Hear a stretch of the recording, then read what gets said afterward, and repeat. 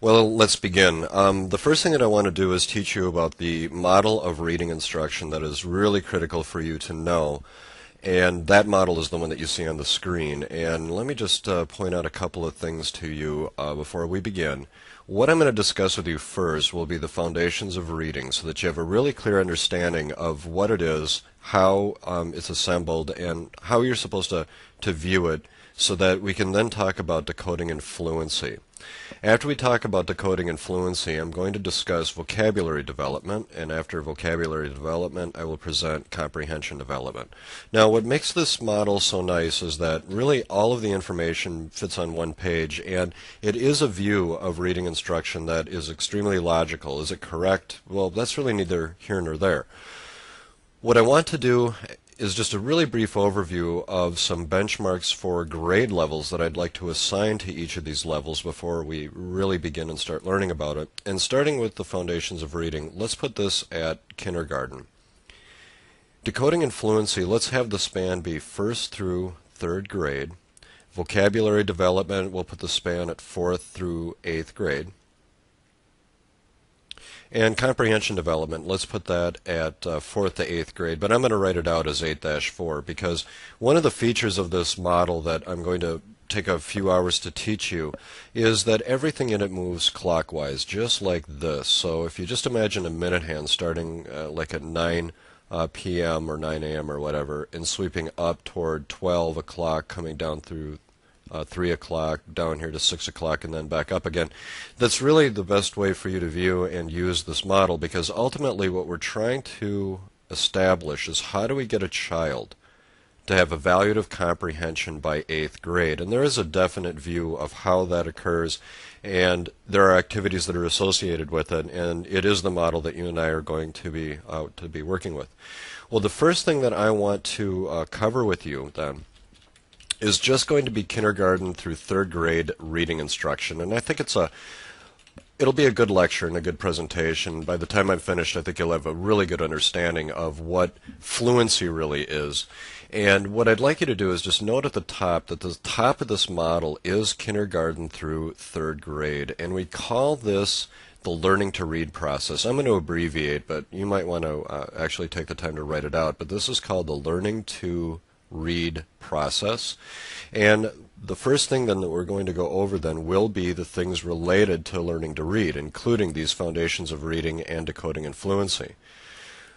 So let's begin by looking at the foundations of reading, and once again we're setting that at kindergarten. And let me try to blow this up in your window just a little bit and move it down so that you can actually see what I'm doing.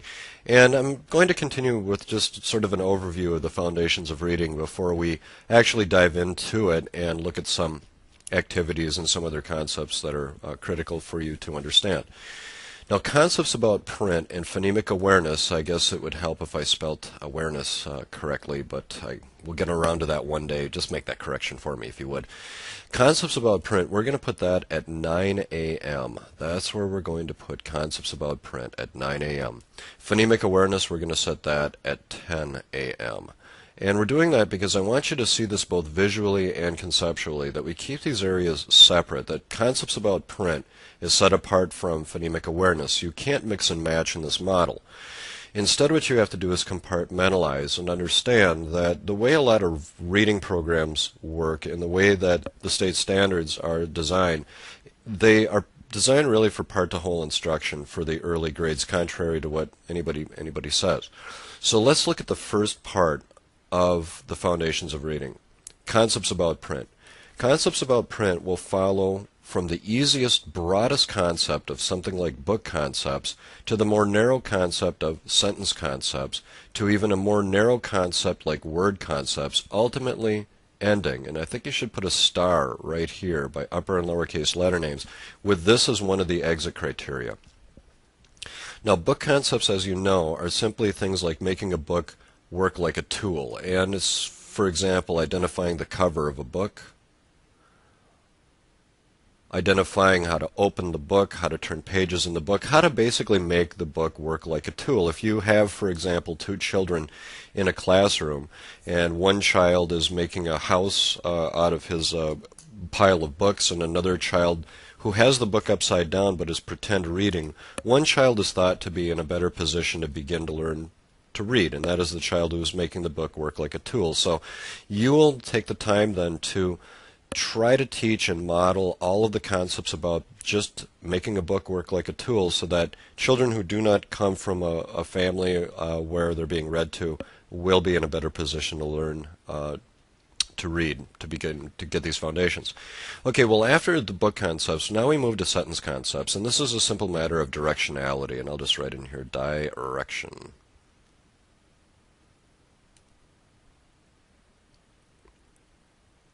And so directionality simply means left to right, that in English we go from left to right when we read. When we come to the end of a sentence, we don't simply read off the page, off the table, and out the window.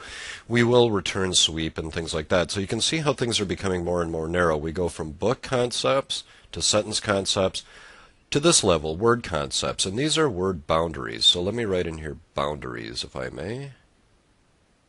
That says boundaries, believe it or not.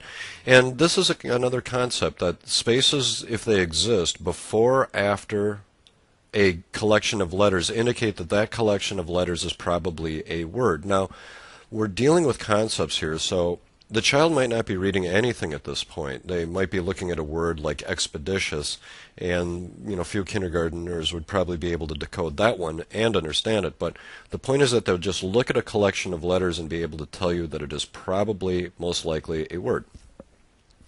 Now, above word concepts are these upper and lowercase letter names, and that's really what we're aiming for, that a child can look at a capital A and a lowercase a capital B and a lowercase b, a capital C and a lowercase c, and be able to identify them when they see them, because the shape is going to indicate the particular letter name that they're supposed to say.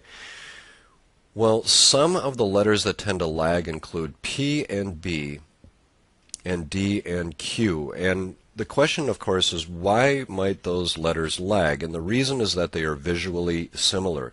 If you just look at your pen right now, or whatever you happen to be writing with, and turn it in a variety of different directions, for example, looking at the point or the eraser, looking at it sideways or up and down, it's still a pen. Conceptually, it doesn't change.